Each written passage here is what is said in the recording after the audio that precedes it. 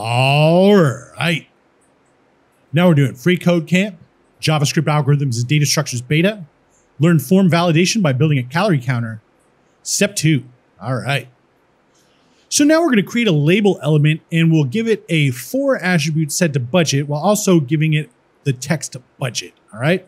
Then we'll create an input element with the ID set to budget. All right.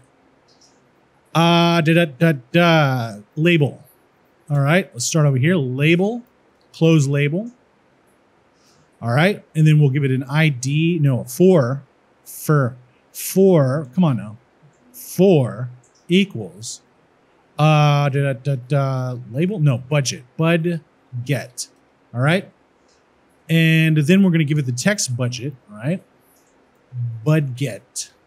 And then we're going to press the end key and let's put an input right here at the end, input, and we'll give it the ID equals bud get. All right. So that should work. And it looks like we've got budget right here. Could use a space, but I guess we'll fix that later. Let's check the code. Looks good. And let's see. Can we get it? No, anyway, we already pushed that thing and submit it. All right.